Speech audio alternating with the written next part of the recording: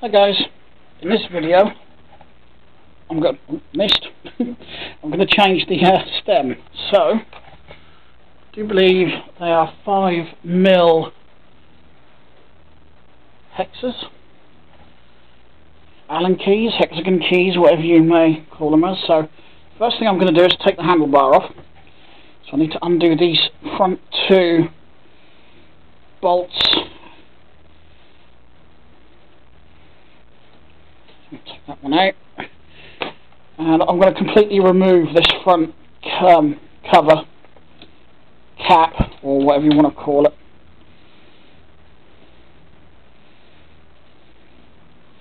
I'm surprised the handlebar hasn't actually moved yet and the whole bike hasn't shifted. Seeing as I'm doing this one hand, right, so I'm going to hold that, just pull that off, because oops, thought I would. Oh.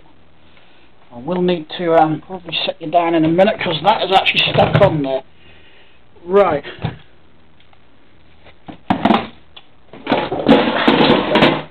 Yeah. Right. Hopefully that's just going to sit there just for a moment. What I'll do, hopefully, I can get you in. Yep. Now, the next step, I think with this type of threadless, I can just undo the 2 bolts here, which again, I think are 5, yes, sometimes they are 6mm, so just be aware of that. Some have 6mm bolts, some have 5, so let me do that one. I think, yeah, unlike other threadless where you have to remove the top cap, you don't on this one, because this is basically a threadless adapter that goes into a large threaded steerer tube. That's actually a threaded steerer tube, hence the nuts at the top there. So we've got the old one on because I want to put a black one on. Literally slide that straight over like that. Make sure nice and straight.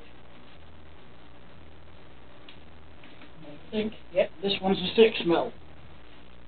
So we grab our 6mm Allen wrench. Just crank up these, make sure it's as straight as possible.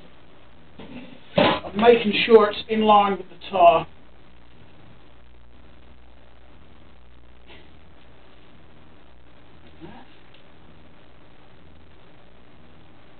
Second one, nice and tight.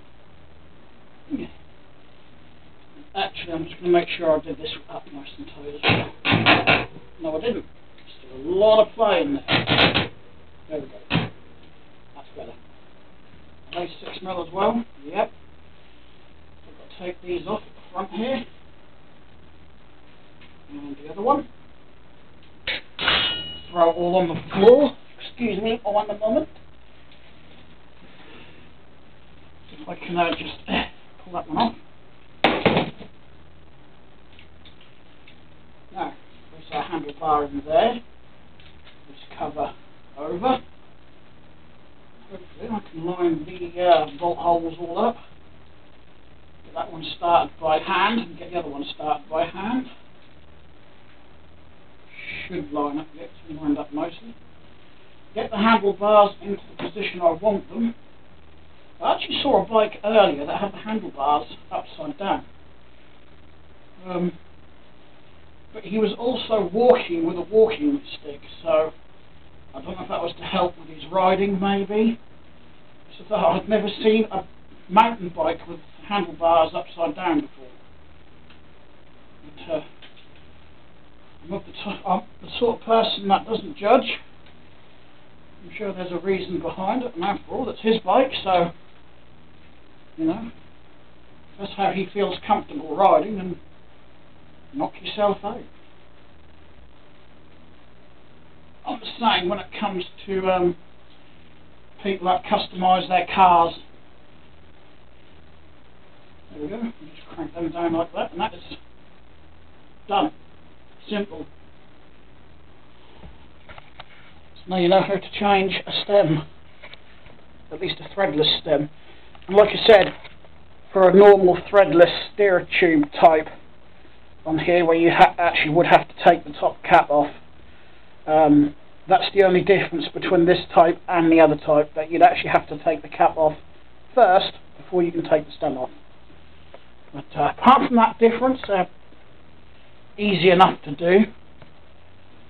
So, thanks a lot for watching. Stay tuned for the next video. I'm not sure what I'm going to do next. Put the trigger shifters on straight might be a good start. Anyway, thanks for watching. Don't forget to like, subscribe, and talk to you again soon. Bye bye.